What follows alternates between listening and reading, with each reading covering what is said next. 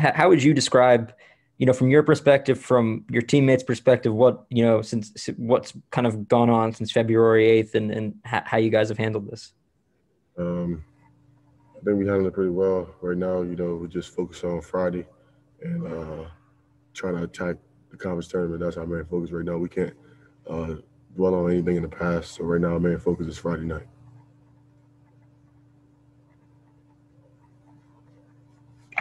And up next, Steve Lansdale. Yeah, Feron, Tim was saying that for a lot of the past month, you guys have gone into the gym individually without a coach, basically working on your own.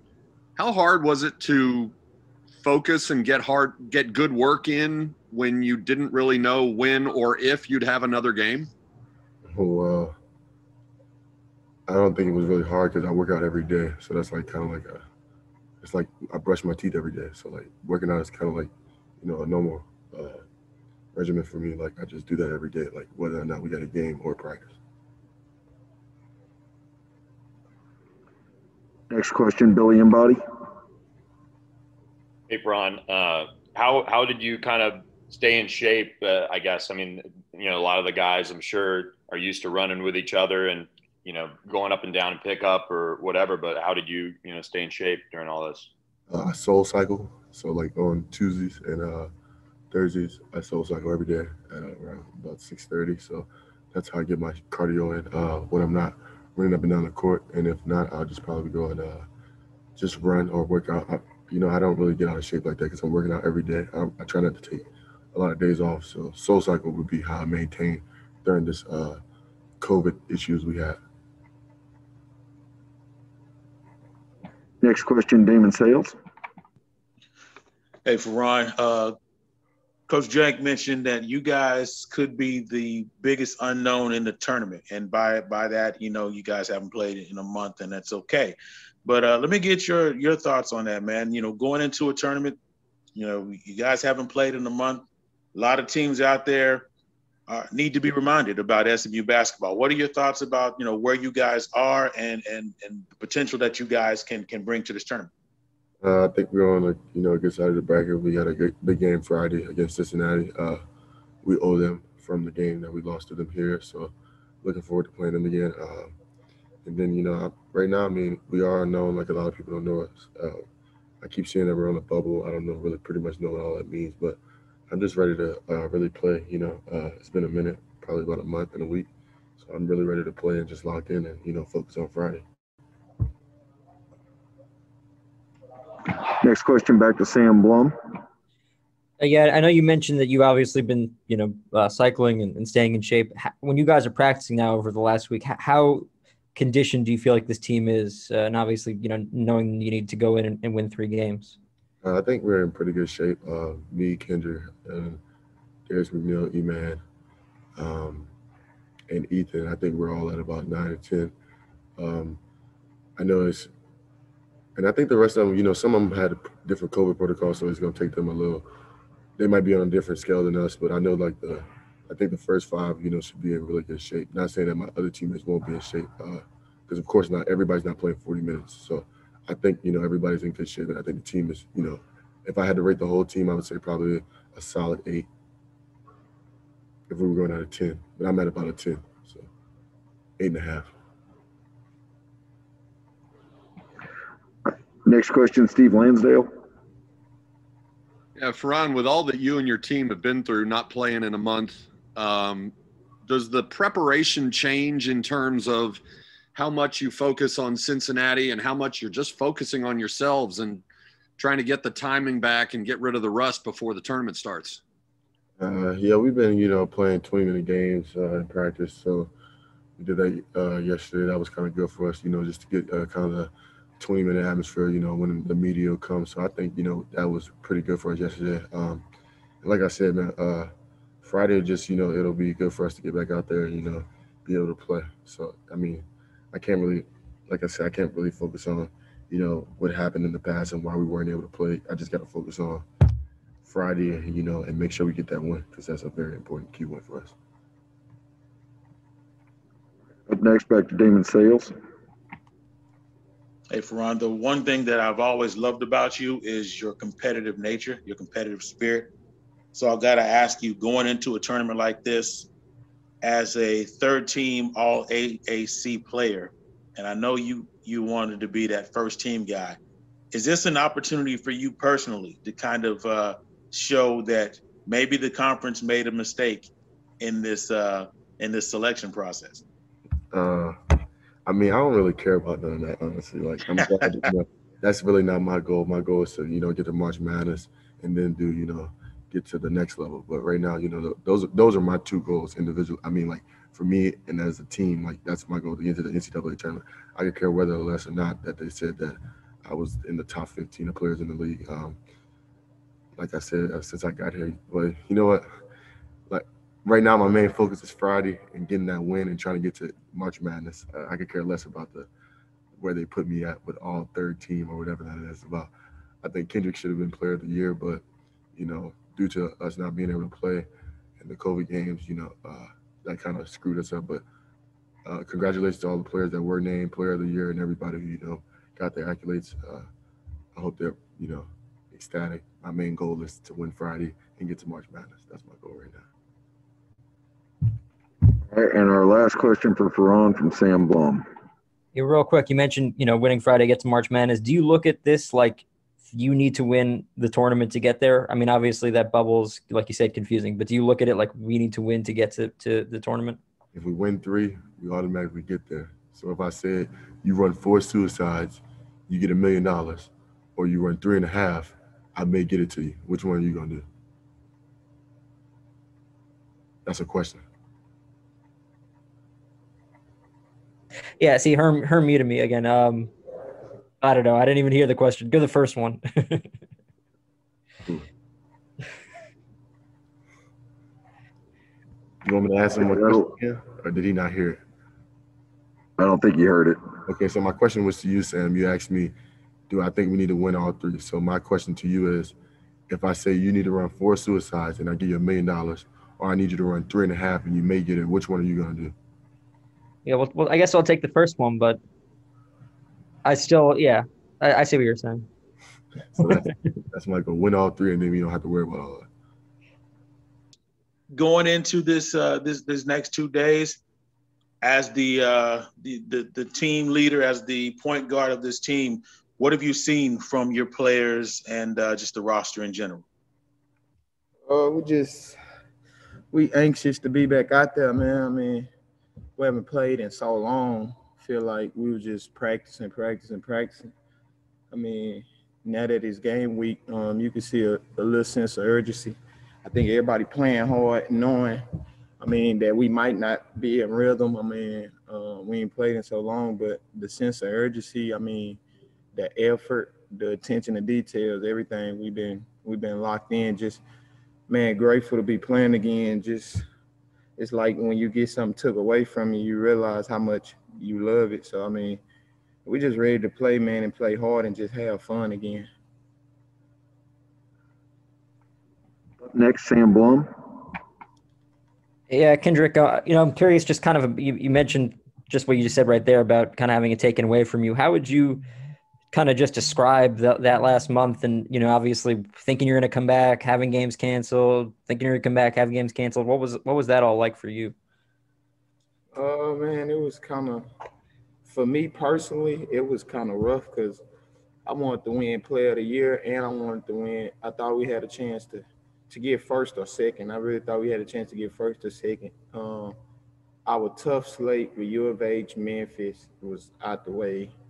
We had Wichita State left, who ended up winning the conference. We had them twice.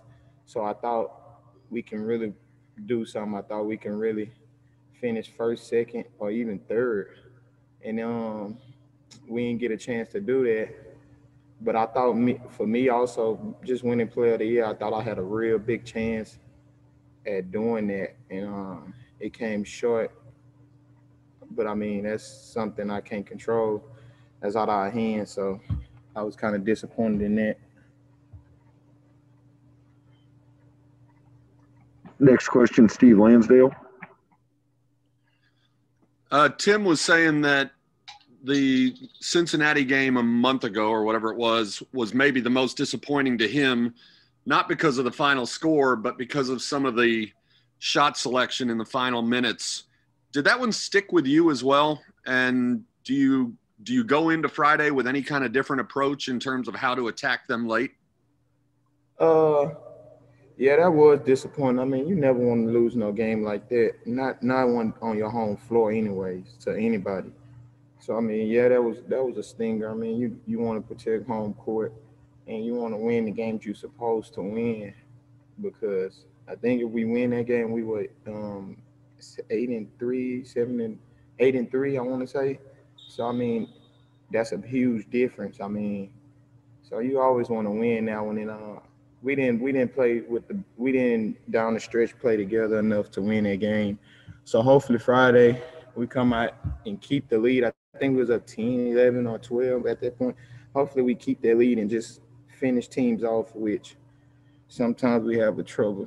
I don't know why sometimes we don't finish teams off how we're supposed to. But I mean, hopefully Friday we go out there, have fun, and compete, and just let God handle the rest. Up next, back to Damon Sales. Katie, there's a lot for you guys to digest, man. I mean, you just talked about, falling short of getting all, AAC Player of the Year.